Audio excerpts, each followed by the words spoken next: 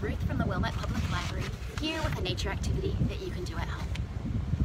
Do you ever look at something, but see something else?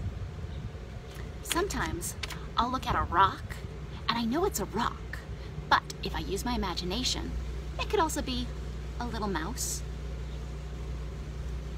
or a boat,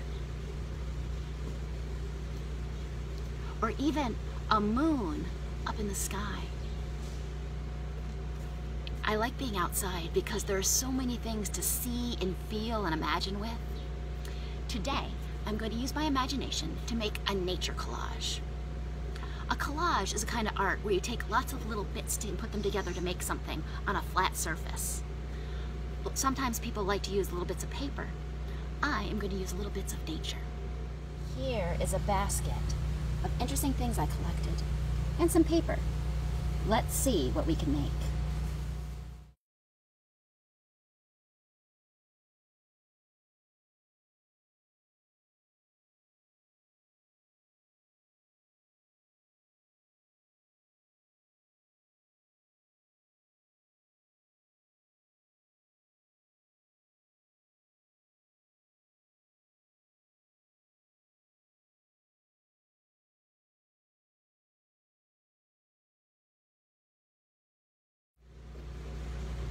When you use your imagination, you can make anything you can think of.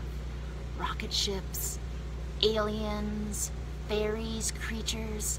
It's pretty exciting. I hope you have some fun using your imagination to make some amazing things. Thank you for joining me today.